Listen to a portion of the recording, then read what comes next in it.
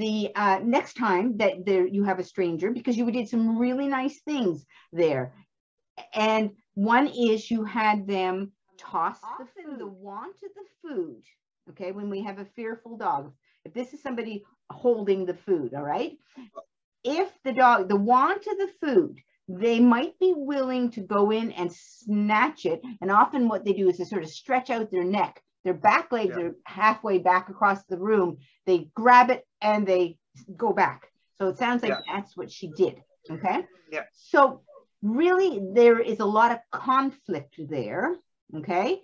And I think I would have continued to have them toss it a little tiny bit more, because the beauty of tossing the food will aid. So we know that she is very worried about getting closer. So we want it to be her choice. And I heard you say the word choice too. We want it to be her choice.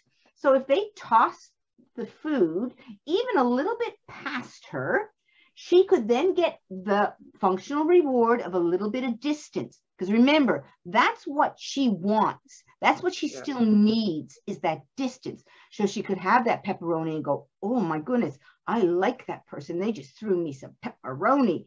And then she turns back and she can sort of dictate her distance threshold. Num, num, num, num, num. And she might get a little bit closer, right? If they toss another one, oh, she gets a little bit of pressure relief. Ooh, I can get that food. Oh, okay, thank God I got away just for a second. But oh my God, they just gave me some more food. And back